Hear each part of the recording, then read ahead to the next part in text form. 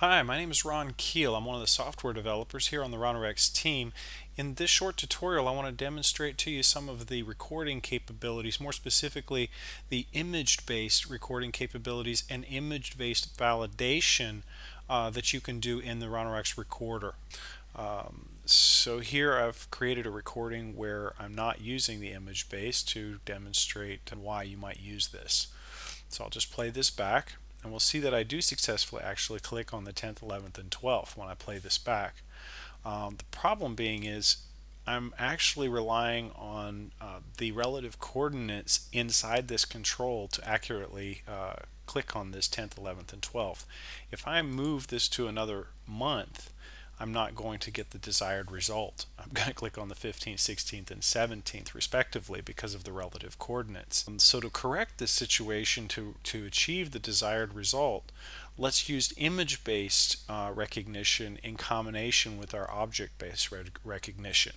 Like I said, we'll notice here that it does actually perform the click on the calendar at the relative coordinate. So let's look at the image-based and how that differs. So with image, now uses an image as a location and not a relative coordinate. So it basically creates a screen capture image of that location and finds it within that object and then performs the click. So now no matter what month I'm on or where that 10th, 11th, and 12th is, I get the desired result, 10th, 11th, 12th. So let's go and see how I actually did that. So we'll do a new recording just to demonstrate how I managed to create that. And we'll just call it. And now I'm going to record, but more importantly, I'm going to say image based. Because I've selected image based, it will now highlight the object that it finds from the point in green, and then inside that we notice that there's a pink highlight around the 10 in this case, and if I move to the 11, it's 11. In this case, let's do something new. Let's do 17, 18, and 19, and then hit stop. And just so that plays back a little quicker, let's change that to, and then just to verify that the actual image that it's looking for in the control is what I want, let's take a closer look at the actual image as a location, so the image-based location, and see what RonoRX has determined to be the correct image for this case. And in this case, it did correctly select 17 for me. I can modify that if the automatic selection didn't work. I can change that after the fact if I choose. So that's okay. And we'll just go through and verify each one of those really quick. 18 looks acceptable to me. That's a nice, concise image. And verify the last one. And here I see a problem. This red highlight is going to get in our way because it may or may not be highlighted depending on the actual current date, that red highlight indicating the current date. So this is a case where I do need to modify and make sure I really only select that 19 and then select OK. And so that should work for us now. We just play that back. 17, 18, 19. Great. And so again, we'll move that to another date or another month to change the location. Let it go.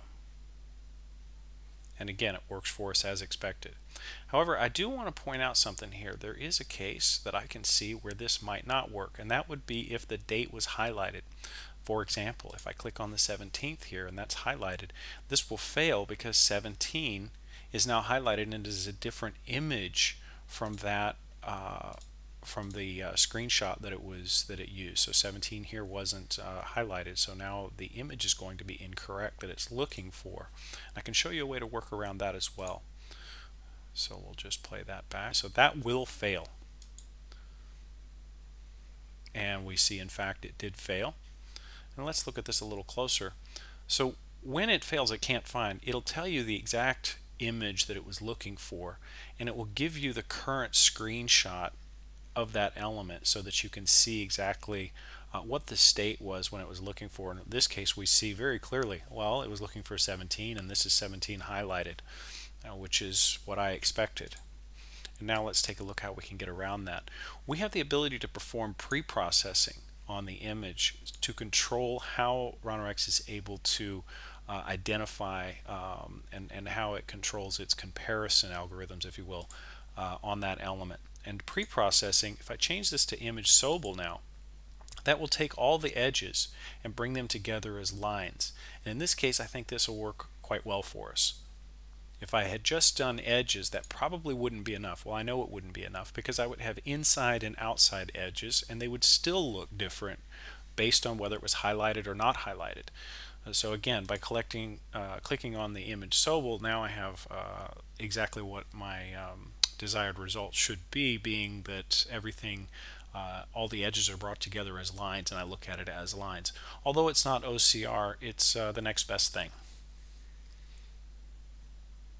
And we'll just play that back. And now it works just as expected. So that's how you can override the default behavior.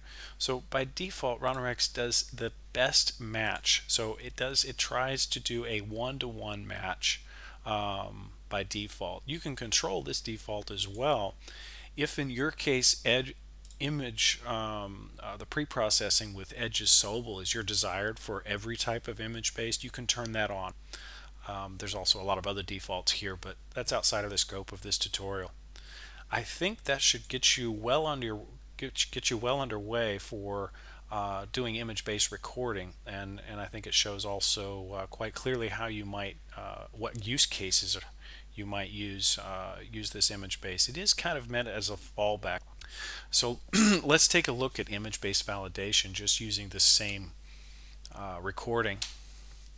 And let's just do a show image, and now let's do a record. And again, we're going to select image based, and now we're going to select validate, and then I'm going to select this image because that's the image I want to validate, and then I get a nice edit dialog box here. There's some similarities here between the editing capabilities with being able to select a region and this kind of thing between the image-based recording. However, here there's some differences, the main being this: if I have contains, that means I'm looking and I make a selection, in this case the turtle's head. I'm saying as long as the object and this image contains the head, even if this image at runtime changes, I don't care as long as it contains this turtle head. Now compare is more of an exact match. Compare says not only does the turtle head have to be there, it has and look exactly as it does inside this box, but it has to be there at this exact same location as it is here in this picture.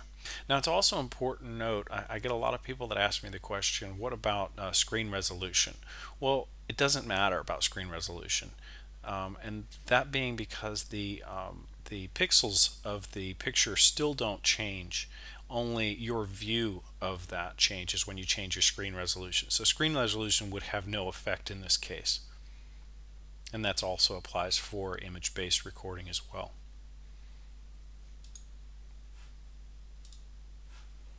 And we'll just play that back and just validate it, just so that we see the report that the validation does succeed. And then maybe we'd want to do one more quick validation so that we can see how that looks when it fails.